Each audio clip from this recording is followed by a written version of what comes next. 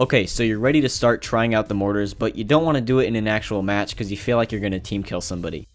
You can always use the firing range, but it's pretty dull and boring just shooting at vehicles on a flat terrain 500 meters away. We all know that's never what you're going to be shooting at in a real match of squad. Luckily, there's an alternative. In this video, I'm going to be showing you guys how to use some admin commands to test out mortars, or anything else, a little bit more effectively before heading into your first game.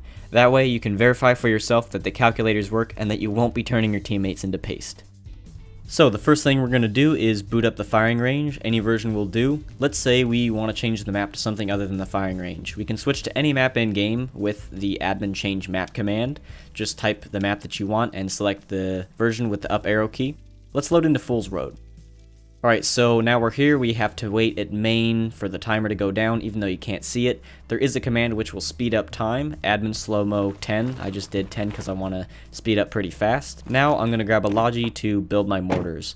It might require me to have another person with me, and if you want to use something else that requires crewman kit, you might need to have crewman kit. So I'm going to use two commands to avoid these issues, AdminDisableVehicleClaiming 1 and AdminAllKitsAvailable 1.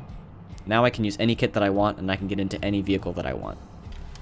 So, I'm where I want to be. Let's type AdminAlwaysValidPlacement 1. This lets me build anything, anywhere, with no restrictions, no ground too steep restrictions, or too close to main, or not enough squad members restrictions. It's pretty useful. Just so that I remember it for later, I'm going to send myself the entire B-movie script using admin warn as well. Let's build the fob. Place the mortar. Drop ammo. Alright, now let's get a target.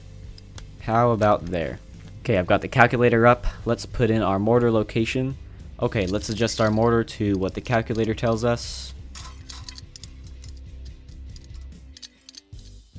Alright, let's fire.